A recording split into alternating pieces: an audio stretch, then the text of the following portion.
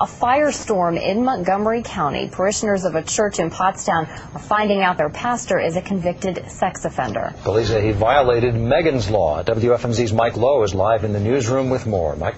Good evening, that's right. Guy Jones, the pastor of the City of Refuge Community Baptist Church in Pottstown, is behind bars tonight for failing to register as a sex offender under Megan's Law.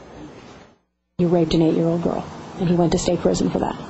And that was what made him a required registrant under Megan's Law. Pastor Guy Jones was convicted of raping a kid back in 1991. I was shocked, very shocked. We had no idea. Since June of 2006, he had run the City of Refuge Baptist Church out of the gymnasium of the Pottstown YWCA on King Street, where he rented space. He had a need to hold his church, and we had space here. The YWCA runs several programs for kids, but never on the weekends. Investigators say children never came into contact with Jones at the YWCA. We do not put our children or families in harm's way in any way. Jones lives here in the 100 block of Mennonite Road in Upper Providence Township, Montgomery County. He was also facing charges in that township, where police say he exposed himself to another 8-year-old girl in 2007 and asked her to touch him inappropriately.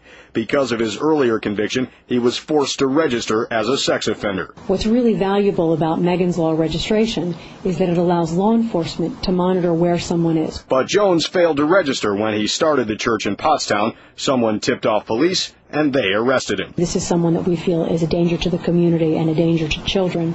We're going to do everything in our power to make sure that he does not have access to any child. Now, the DA has asked a judge to revoke Jones's $500,000 bail so that he cannot get out of prison. Jones's next hearing is scheduled for later this month. Reporting live tonight in the newsroom, Mike Lowe, 69 News.